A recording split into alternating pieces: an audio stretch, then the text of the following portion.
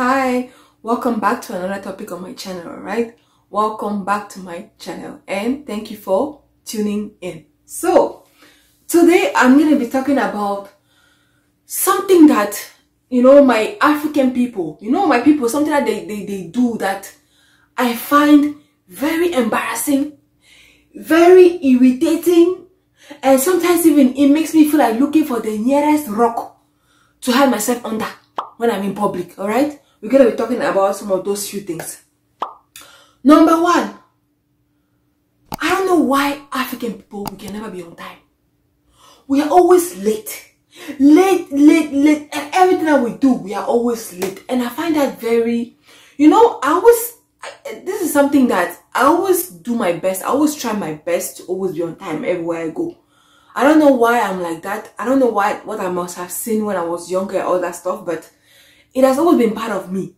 I always try to, everywhere I go, I always try to be at least minimum 15 minutes early. I try to avoid all those stereotypes, those things look at them. They always, because when you're black, when you come somewhere that you're late, they always give you that look like, anyway, we're not surprised. She's black or he's black. But if an Asian person comes late, they don't give them that look because they're like, okay, it's quite understandable. They're always on time. They're always like this, so we'll let it slide. A white person, same thing. Indian, same thing. But black people, when you come somewhere, or maybe when you are to have an interview, or maybe when you are to meet somebody or whatever, that's not from your race, and talking to them on the phone, they've never seen you physically. Some of them might think that maybe, I don't know, maybe you're Indian, maybe they might estimate your race, but they don't really know what race you're from. But when they get to meet you physically now, when you're late, they're like, no wonder. When you're giving them all those your excuses why you're late, they're looking at you, they're like, yeah, whatever, yeah, right. And for me, people in Africa have this, Africans have this thing that they like to say. If you want to invite us somewhere, African time, my friend, shut up. Learn how to be early. If there was money involved, you're going to be early. If there is something that you said that was going to benefit you in it, you're going to be early. Just learn how to be early, even if it doesn't benefit you in any way. If somebody invites you for a wedding, be early. Somebody invites you for a birthday party, graduation party, be early. Because when you're not early like that, you're not going to come early. There's some of them, even they have the audacity to come to your wedding. You say the wedding starts at 8 p.m. or 7 p.m. They are going to show up at midnight 30. After the whole thing is over, when they will come there and they'll be looking for rice to eat, or they'll be looking for the best drinks to be drinking, and it's not going to be available. They'll be the same ones that will go open their wide mouths tomorrow when they are gossiping. I even wanted at that wedding. There was not even enough food. There was not even, what kind of drinks they have? Look at the soda cans everywhere. They did not even have Baileys. They did not even have this. They did not, my friend, shut up. All those things were there. It's because you came late that you couldn't find them to eat. You were not able to put your tongue on it. Next time, come early, then you'll be able to eat. It's just crazy. African people are never on time unless they see that it's going to benefit them in one way or another. Either financially, or it's going to give them money, or I don't know, they have to gain something out of it. And I find that very disrespectful. It's very, very disrespectful. Very, very, very, very disrespectful. Okay? We need to change those ways. It's just, I don't know. I don't know why I don't know. Anyways. Number two. Racial favors. This is one of the things that I despise the most. Like, if there's something that I despise, is racial favors. You thinking that because you are black and I am black, I'm supposed to be giving you reductions. I'm supposed to be bargaining with you. Bargaining is, we learn that thing in Africa. There's no bargaining in the Western world. Bargaining is in Africa. It's not here. Some of them, let me give you guys an example. Some of them, they will come. Because when I was younger, I did all kinds of jobs. Cashiers. I used to work in restaurants. I used to work a lot of places where there's a lot of social interaction with different people from different countries, different tourists, and all that stuff. You see a black person will come. And me, I knew how to identify them. When they will come, especially in areas where they are selling food, or they are selling Why do you have a job? I don't understand. Why are you always trying to find a way to collect something half price, or collect something for free, or coming to tell you about your grandmother's story, your auntie's story? I don't care. I don't care. I don't need to know all those your stories. Just come and, if something is $8, buy it for $8. Don't come and be telling me how my sister, my something. No. My compatriots, what is that? I'm not interested in that bullshit. So me, what I used to do is that, you know, I used to work for this restaurant, okay? And you know, you sell food, it's a little bit like a buffet type and everything. You sell food and all that stuff. You will see some Africans that will come. They'll be on the line. Maybe on the line there's like 30 people. To them, they'll be like, okay. You will see them. They'll keep changing positions. Telling the people on the line that, oh, I'm not ready yet. I'm not ready yet. They'll keep switching positions. They'll keep going backward and backward and backward and backward until they're going to be number 30 on that line. And they'll be giving you eye contact. And they'll be giving you that weird smile like. Especially those cheap ones. From afar, their eyes will be gazing with yours. Just because, do you know why they are switching positions? Because they are hoping that you are going to be in that cashier position for all those 30 customer lining thing. So that by the time they get to you, they are going to come to you with those your racial favor things. Say, my sister, so are you going to send me this thing for $12?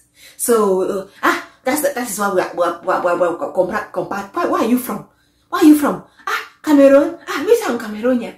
I have many Cameroonian friends. They'll start telling you that all those are stupid stories just because they want to get with you. So me, what I used to do is that when I sense, I'm very good at sensing that nonsense. When I sense it, I just leave the cash register and I go to the back. I go and do something else. You are going to, and when I leave like this, I'm going to go and call one of my white bosses or one of my white superiors or whatever. Somebody from a different race to come and stand there. And I notice that some of them, when I do that, I'll be watching them on camera. That facial expression is going to change. They're going to be like this. That look at that bitch. She left this place and everything. She know that. No, why won't I leave? It's embarrassing. It's very embarrassing. And some of them even they will come there. After even, you know, sometimes you can be like, okay, you know, I work, sometimes you guys have breaks and everything where you're allowed to eat whatever you want. Sometimes even some of them will come. Some of them you can see that maybe they are cleaners or maybe they are something. They don't really have money like that. Sometimes they will come and everything. When they bring all that, they just like, yeah, whatever. Maybe you give them a free drink because you'll be like, okay, at the end of the day, that's my drink that I'm supposed to have at lunchtime. You give them your drink and later on you're not going to end up drinking anything. Some of them, when you be given that, you think like you're doing something good. Some of them even, they'll come and put your job at risk tomorrow. They'll come and meet your boss and tell your boss how, where is Valerie? Where's the black girl that is usually here? Where's the black girl that is usually here? Every time I come, she's good to me and everything. They clearly don't say you're not the owner of that place. But they're going to come there and meet another person. They will not even care to say, okay, maybe this is the owner. Use your brain to think. Maybe this is the owner. They'll come there and be exposing you. That's another reason why I don't know. Black people will stop this thing. You're working. If you made up your mind to go outside and eat and purchase something, take the accurate currency and go there. Don't come by the cash and say how, $11.50. My sister, I only have $11. I don't have. My friend, what is that? So if you don't have the money, stay home. Stay home, stay home, stay home. Okay? Just stay home. Because you're embarrassing us. I think it's not good for our race. It's so embarrassing. Okay? And another thing is, number 3. Most African people are always absent-minded. They always look lost. In everything that they do, they always look lost. In the office, they are lost. In a food court, they are lost. In the mall, they are lost. They are always walking around like this. And it doesn't matter if they have been abroad for 5 years, 10 years, 20 years. They are always walking around like this. Lost souls. That's another thing that I find very, very embarrassing. They'll come somewhere. Let me give you guys another example. They'll come to those same areas I used to be working. You know, I used to have this station, okay? This station, you make different things. You make pastas, you make omelette, you make crepes, you make different things. They will come there.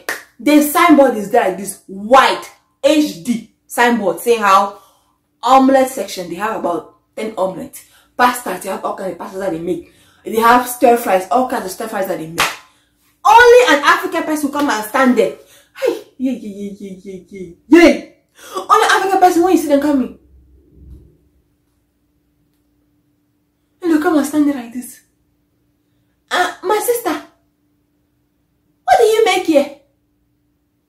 What do you make here, my sister? Do you make pasta? No, I make sushi. No, I make sushi. Because when you're looking at that signboard, I don't know. It's well labeled for you. Everything is well elaborated. You're asking me they're making pasta. I don't own that. What sauce are you using here? okay. They will see the thing is well elaborated. Carbonara is bacon, Alfredo, green onions, Parmesan cheese and something. I'll telling you how. Is there a way that you can combine bacon and chicken, and they want to put all the meat from all the other things on the menu in one meal? You say, if you want that, you have to pay extra. But why? But why? But if you have your own restaurant, are you going to be asking but why? You will never let the person complete the sentence. You will shut them off. It is bacon, and bacon it is. If you want to switch only one, you can either switch the bacon for chicken, but you cannot put two things. But you'll be asking me, but why? But why? And that has to do with the racial favor something. But why? I don't know. Always absent-minded. Even on the road, I'm always, so many occasions I've been so embarrassed. When you see somebody, I don't know if you notice, some of you guys need to pay attention from now on. If you see a car that is behaving stupid beside you, or in front of you, or behind you, having some stupid tendencies, either they're not putting their signal before switching their lane, or they're not looking to the rear mirror or the side mirrors to see if a car coming from behind from their side, you see them just channeling, switching lanes anyhow, or the speed limit is 80, they're driving 20, or when they see that the red light is coming, instead for them to look at the thing that indicates that, okay, very soon it's going to be time for pedestrians to cross and start to slow down, they are going to go and speed and go and enter there and go and stop in the middle of where maybe the cars coming this way are coming to pass. Then you see them now, they'll be looking to the rear mirror to tell you, say, that rear mirror that you're supposed to look at before switching and you didn't do before. Now they'll be looking at you to give you signal and say, please, and you push your car backwards so I can come back. So that the other cars can. It's just, we're always absent. I don't know, even see that they are driving. They are looking like, and their hand is on their head. Or, I don't know, even with this pandemic even. Somebody come out of the grocery store. You're done doing your grocery shopping. They are wearing masks in your own car. I don't know. Is coronavirus in your car? I don't know. You can listen to them coming out from maybe Walmart or wherever from their shopping. And they are wearing masks in their car and they're the only ones in the car. You are wearing masks. I don't know. You see them with masks in the car. They cannot even breathe. They are driving. And that's the forgetfulness thing. That's the being lost thing. They are so lost for that they even forget that they have masks in the car and they'll be driving with it for like the next 30 minutes. That's just... African people, mama, it's crazy. Another one that irritates me is when you have money. When you have money, especially those ones that when they cannot afford to be your friend. Because when you have money, everybody wants to be your friend. When you don't have money, nobody wants to be your friend. When you have money, they have tried several times to be your friend. They have tried to speak to you. Maybe they mentioned an event. They have tried to come close to you because they heard that you have money, that you're loaded. And you haven't given them the chance. They are going to mark you. And they'll start spreading rumors. Oh, ritualist, 419. You see, if you're unfortunate that maybe you lost one of your children, something. Oh, you must have sold that child to the devil. Only he knows what he's involved into. Have you noticed that this whole time he was suffering? Then when he started making money, his mother died. African people. Most times, when they're hating on a rich person, it's because you didn't give them a chance to be your friend. Give them a chance to be your friend, they will be worshipping the ground you're walking on. They're going to be doing your antaraku out here. They're going to be saying how, oh, he's the best person ever. Oh, just because maybe you're giving them 10,000 here and there, 10,000 this, or maybe $5 here and there, or $50, then they will say, okay. But if you're not listening and be your friend, they're going to criticize you forever. They're going to invent all the stories on the planet. You're a ritualist, you are a 419, you are a Yahoo boy, you are African people. Hey! You know what will work? Make your own money. Now, all to sit and be monitoring how somebody is being rich and everything. How poverty not kill you there? Then you will go to church and be saying how, I want to cast out the spirit of poverty. Cast it out. What are you casting out? You yourself, your poverty. Your blood is made of poverty. Don't go and work hard. Be watching somebody else work hard and be concluding how their wife that recently died, they sold it to the devil and everything. Yeah, they sent you on earth to come and be judging people. You know, another thing that I hate about African people. This one is something that I don't know. They will come, you cannot even, I don't know. When they want to come, maybe to your city or something from somewhere else, they will not give you enough time. Oh, heads up.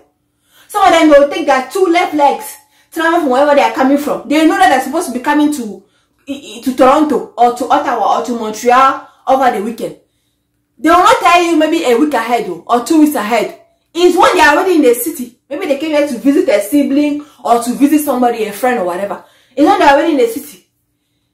And they'll just call you randomly like that on a Saturday morning. I'm on my way to your house. Or they tell me where you live, I'm coming. You're coming to where? Like, you're coming to where? What do you think you are here? You think you're in Africa? If you do that thing to me, trust me, I'm very good at that. You're coming, I'll ask you that way, you're coming to where? I said, okay, you're coming. You will come, you will not, I will not open. You will come, I will not open. If you want to go around my house, do anything you need to, I'm not going to open. Because it's just a matter of respect and privacy and just, you don't know the person is in the mood. You don't know the person is fighting with their husband. You don't know the person is, I don't know. You just want to come and be received. I don't understand. Some people even, they have some season in their home when they are broke. They cannot afford even to offer you orange juice. You just want to surprise them and come to their house. And some of you guys, when you be doing that surprising something, and the person will let you still come in, you'll be the same once again to go and gossip later on. After they have received you, you go and see how, that his wife, she's so cheap. You went to that house. No juice in the fridge. Even butter, they don't have. Even this, my friend, there's somebody asked you to, like, couldn't you call and give a heads up? If you come and meet me in my condition, in my state of brokenness, I will receive you in my state of brokenness. Use your own money, use your own money and go to the store. Because some of you guys do very bad habits. You come and stay in somebody's house. First of all, you say you come and stay for 4 days. 4 days turns into 1 week. 1 week turns into 2 weeks. They have to basically change you away. And you'll be staying there, you'll behave like a child. You don't know, say maybe you can leave sometimes and go to the closest grocery store, go and buy 1 apple juice or something, come and put it in the fridge too. Go and buy soap, go and buy toothpaste. No, you just be sitting there embarrassing your ass. And you can't be saying somebody's greedy. You can. In my broke season, I will receive you in my broke season. You're going to eat what I am eating. If I am eating conchaff, you eat conchaff. If I am eating, I don't know, if it's Milo, and I get to lick like this, breakfast, dinner, and lunch, you're going to lick it with me. We'll be licking it together. I'm very sorry. Another one is, this was another thing that I don't understand.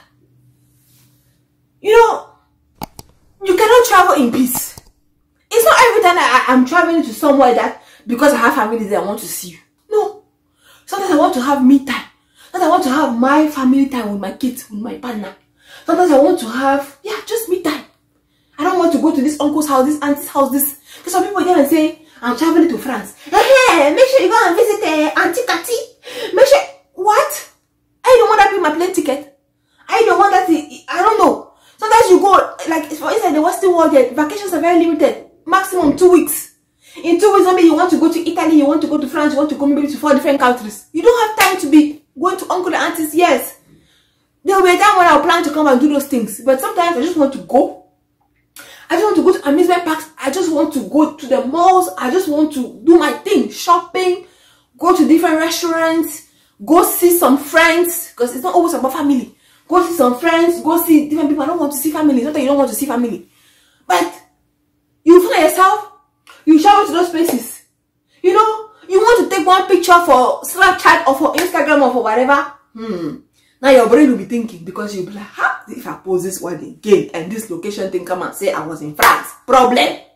One auntie is going to wake up from one place and say how, so she was in France, she didn't come and visit. And they can take that thing very far. So you're in France and they're going to be holding grudges for, I don't understand. Like, it's just, why does everything always has to be conditioned and everything always has to be like, for God's sake, chill, relax, chill. It's not like because I come somewhere I must come and see you. What is that? What kind of nonsense is that? I just want to have fun and enjoy myself and go back to wherever I come from. And just let it be what it is. It's just what it is. I think people really need to. It's just these are some of the few things that really, really disgust me. And another thing for the racial favor thing. There was one time I fell on this guy. The guy basically, I don't know. Like I said, they saying nothing. He's switching lane. He's not pointing. Nothing. So the guy basically came and kind of scratched the side of my something. Then I'm like, okay. He stopped the car and everything. And I could see him in the car. He was panicking because probably he's like, okay. If it's a white person, I'm finished though. I am finished though. Then as soon as he came out, I saw him. As soon as he came out, I saw it's a black person. Now he was. the relaxation. I can do anything I want to do. If I can do anyhow, I don't go see anyhow. It just became, you know, he so relaxed. Now came to me. I say, can I have your insurance papers, please, and everything, and other stuff for whatever cause needs to be done and everything. You know, he said, my sister. Oh, my sister, we're brothers. Why this? Please. You see, the situation is I don't have insurance. The situation is I don't have insurance. So please, my sister, since I don't have insurance, maybe we can come up with something. You know, please let me collect your number and collect my number. Then tell me whatever garage you want to go to and everything, and I'm going to pay for the expenses. Please, my sister. Already, even test I have a friend that can help you fix this thing. Please, I don't have insurance. I don't want to enter trouble with police and everything. And me, I've learned my lesson. Not to let that thing go anymore. Because some of them, that exchanging phone numbers, what are you going to do with it? The incident has already passed. So if tomorrow you call and they don't pick up, and they don't come and help you fix whatever thing they have done to your car, you cannot go back to the police and say, okay, 2 weeks ago, 1 month ago, this happened to me, and it's too late. You're supposed to call the police when the incident happened. That's when you're supposed to call the police. But if you take it and say, my brother, my sister, you let them go. Later on, those same people, those same African people will take you for a fool. You go, you dial that number is not going to be going through. Or you because, hey, leave me alone, you foolish person. Something. I always say, I don't know. Black people, African people, we just need to, I don't know. You need to change you. It's so embarrassing. It's very, very embarrassing. If you make money, money is meant to be used. If you don't have money, then stop going out there. And even if you want to do something, when you come in an environment where you see different kinds of people, if you are not really understanding the thing, you know, me, what I usually do is that I stand somewhere, then I screen the area. Okay? I try to process things first. If I'm not ready, I'll say, I'm not ready yet. I'll tell the next person, go. I'm not ready. Until I'm ready. I don't want to go there and be saying, what is this is expensive, oh. So why did you come out to come and eat? I don't understand. Just stay home. Take whatever money you have, go and buy your chicken fried and eat. You know, it's just it's ridiculous. You need to stop this thing, and it's so embarrassing. It's just so embarrassing. Even one of my boss one time, he made a comment to me. He said, Linda, I only hired you. He said, you're a rare black person. Hey, God, oh. Hey, I was hurt. You're a rare black person. You are very sharp-witted. Your brain is very fast. And that is very rare among black people. Hey, God. That day, I look at a man like this. I didn't know, even though I knew what he was saying is kind of true. Say, that is how most of us are being perceived. I didn't know if I should insult him. I couldn't really insult him because what he was saying was true. But I just had to make him understand, say, no, boss, it's not like that and everything. It's not every black person that is like that. And he's like, but, you know, I've met this person before. He's like, oh, I have noticed that another thing is this. When a black person wants something, hey, they will be so kind. They will start calling you, sir, ma, my dear, sir. They will cajole you, sir. The one I hate that thing. What is sir? What is ma? You're calling somebody who is 48 years old like you, sir. What is it? The person is your age mate. Why are you calling me sir? Just because I'm the boss and I'm and you need the job or whatever you need. Yes, you'll be doing all that stuff. As soon as you get the job, now you will change. You will start showing the real idiot that you are. The real persona that you are. Some of you guys are just, stop disgracing us, please. Stop this rubbish. If you go somewhere, you want a job, present yourself. Be confident. You know your qualifications. Present yourself with confidence. Do what you gotta do, and get the fuck out of that place. You don't need to come and be doing sir, calling one person sir, ma. This no, they're not used to that. His name is Roger. Call him Roger. Don't be doing sir. Some of you guys, you even know that they say, stop calling me sir. You will keep saying the sir because you think the sir will get you favors. No, stop doing that. It's embarrassing. Stop doing that. That thing I used to use in Africa, it doesn't work here. It's embarrassing. It's embarrassing. So like I was saying, my boss said to me, say, I'm one of the rarest black person that he has ever met. One of the rarest black smart person that he has ever met. I'm like, hey! And to even go to the point of telling me, say, that's why he hired me. Hey! That from the interview, he was able to determine because most black people don't have. My God. See, the type of stereotypes that black people have out here, African people have out here, my God, it's unbelievable. I cannot even, if I want to talk about them here, I don't know. We will spend 3 days here. Because it's because of the little stupid things that we go and do out there. The little stupid things. You know, it's just when you go out there, think about your race. Always say to yourself that I am representing my race. That in everything I do, I always say to myself, I am representing my race. And I don't want to embarrass my race. I don't want to embarrass my race. So I gotta act right. I gotta think right. And there's no two way about it. Okay? There's no two way about it. I'm tired of hearing that, oh, Asians are like this, Asian. No. They need to talk about black people to African people too in a certain way. I'm tired of all that bullshit, all those stupid stereotypes. We are dull, we are this, we are that. No. I'm tired of it. I am tired of it. You know? It's very annoying. When you come and meet somebody at work, you manage to find a way for it to get employed somewhere. You come and get employed. You come and meet one young girl, one young African girl. Maybe she's in her 30s, you're in your 60s or 50s. You come there. Too much familiarity. Come and teach me how to do this thing now, my daughter. Come and do this now, my daughter. Then some of us will go, still stuck in that African something, I respect something. We'll come and be helping you. Then the whole thing is going to become a wahala. Every day you will find out that your job now as a new girl now. They don't go bring one mama or one papa that's going to be on your back every day as a leech. Always telling you to come and show them how to do this. And no matter how many times you show them, they are comfortable, they will not learn. Because for them, as long as you are there, they will be hiding behind you to make it. All they care about is the paycheck. They don't care about obtaining knowledge, they don't care about anything. They just say, I have that my small girl in the office, I have my small boy in the office. When I go there, he will help me. You are deceiving yourself. It's so embarrassing. Alright? Black people, African people, we need to stop this thing. Stop this rubbish. Behave. You know? What kind of local nonsense is that? Behave. Have manners. You know, be classy for once. Alright? So, that's all I had to say. If you can relate to these things, let me know down below. Comment and everything. Because it's ridiculous. We need to work on ourselves. We need to work on those things. Because you're just embarrassing somebody out here. Embarrassing somebody anyhow. You know? If I go somewhere with Chen, I sense that you're that type of foolish person. Because I know how to sense it. When we go there, I'll just start gradually playing games to push on the side. And say, hey, leave it, I'll handle it. Because I know say you embarrass me. And I don't like embarrassment. I'm allergic to embarrassment. For me to go out there and get embarrassed, I better stay home. That's how I am. So yeah, that's all I had to say. So if you liked this content, yeah, thumbs up, press that like button. To your right, press that like button, alright? If you like my channel and what I'm all about, subscribe to my channel, guys. Subscribe. Alright, bye.